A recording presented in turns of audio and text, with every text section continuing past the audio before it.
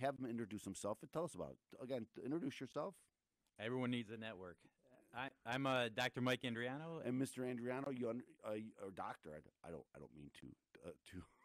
My patients call me Dr. Mike. So Do they? Yeah. Okay, so I noticed that on your website that you always refer yourself to as Dr. Mike on the website. Tell us a little bit about yourself. Where are you from? I'm from the East Coast. Where's the East Coast? Where on the East Coast? I know where the East Coast. Upstate New York. High school years was in New Hampshire, and then we left New Hampshire when I got into college. So I moved around quite a bit and settled in Chicago after going to chiropractic college in Lombard. Oh, what's the college in Lombard? What's there? It used to be National College of Chiropractic. Oh. Now it's National University of Healthcare, I believe. Oh, and that was that you said 25 years ago. I graduated 25 years ago. I started in 1990. You have a family, don't you?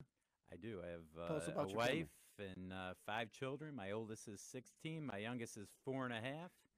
My brother always said, he had 5 kids too, and he always said, we wanted to have more. We have all the stuff. We might as well have more. But I think kids are great. So that's the only thing. I think that's my biggest regret in not having more kids. I like to have kids. So. Everyone says after the 3rd it gets easier, but I keep telling my wife it's easy for me. You're at home all day. That's true. God bless wives, right? Absolutely. Okay, so you moved here to Chicago. Is that where you met your wife?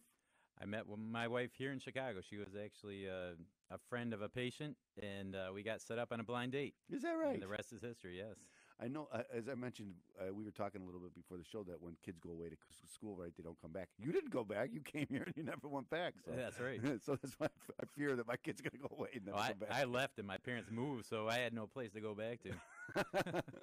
Okay, and so did you start with your own practice, or how did you begin in the work that you're doing now? The first year I got out of school, I worked for another guy for about a year. I went down to Florida for another year because I was looking for that warm weather.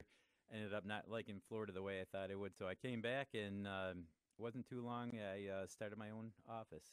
I had a partner for about a year and a half, and he ended up moving away, and I continued.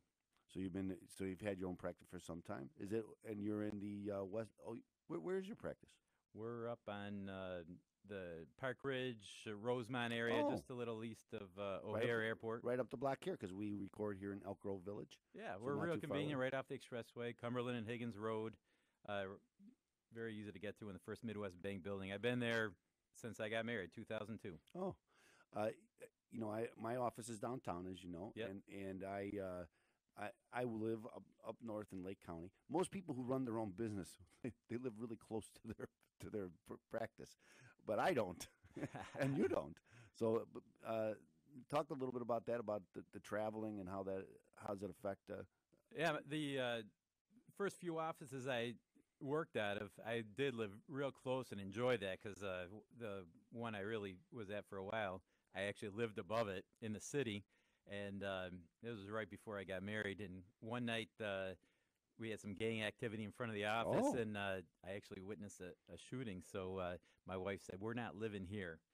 So the closest place I found was up by Park Ridge, and real convenient location. We got up there, and I love that office. We attract people from all over the Chicagoland area, so it's convenient for the western suburbs, Chicago, and northern suburbs. That's key. Got to be convenient, right? Yeah. People, and that's one reason why I'm downtown, to be convenient for Absolutely. people, so people can come out and see it.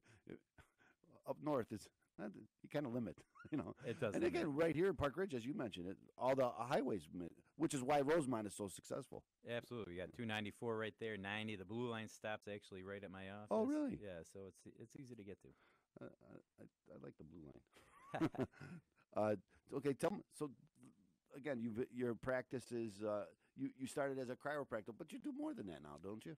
Yeah, I am a chiropractor. I was trained as a chiropractor, but as I started working as a chiropractor and seeing the traditional chiropractic patients, I started getting a little not bored, but seeing the same thing over and over, and started trying to figure out new ways to help my patients, and got into a little nutrition, saw that it made a big difference in what I was doing, and over the years, I just got more and more into the nutrition side of things and gave up most of the actual hands-on chiropractic adjusting part of it.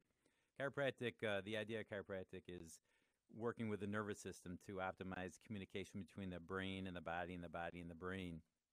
And when I would work with someone, you're looking for interference in that communication. So we're looking for what's called a subluxation, a bone out of place in the spine. And someone would come in with... Say that again. Use that word, because I never heard that word.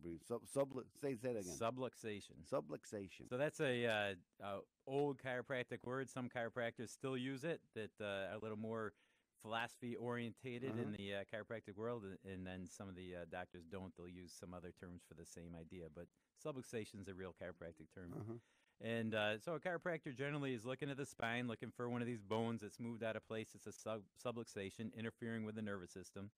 And when people would come in with whatever problem it is, if it's headaches or back pain or digestive issues, sometimes you would look for that subluxation and correct it by hand, move the bone back into place. It frees up the nervous system to optimize that communication, and people start to respond to it. But what would really kind of annoy me is I'd reset that bone, I'd have the spine all lined up, they'd walk out of my office and come back a few days later, and that same bone was back out of place, and that drove me crazy, so I was looking for answers.